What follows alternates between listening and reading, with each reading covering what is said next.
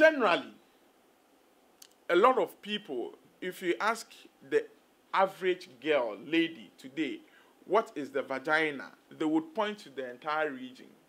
You see? But there's a huge difference between the vagina and what they point to as the vagina.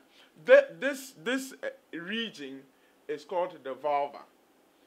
Now, around that region, via majora, there's the labia minora, there's the vagina itself, there's the vagina, or there's the vaginal opening, there's the cervix, the end of the cervix, where the end of the vagina, which introduces you to the cervix, and then going further into the uterus. Why is it important for a girl to know the difference between the vulva, the vagina, and the entrance of the cervix and all of that? Take, for example, cervical cancer.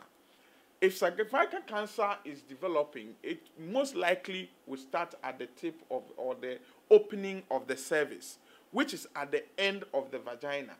But this girl has no idea that the vagina is actually that inner tube, which is a receptive, is a receptacle.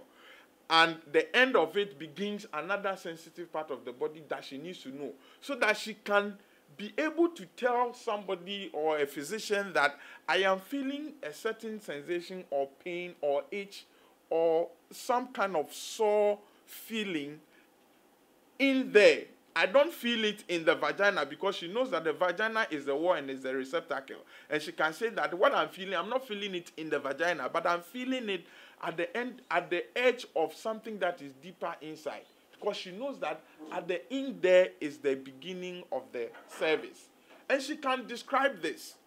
But if she just says that she's feeling pains around the vagina, and then when they ask her and she says this area, it is not going to come to the mind of the physician that perhaps something is developing that needs attention. So if we say you are giving scientifically accurate education, we're saying that do not water down the content of the information you are giving to young people. Teach them what they need to know. But importantly, age appropriately.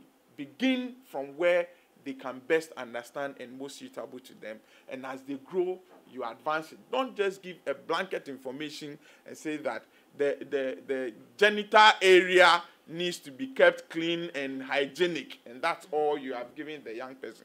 You have not helped this girl.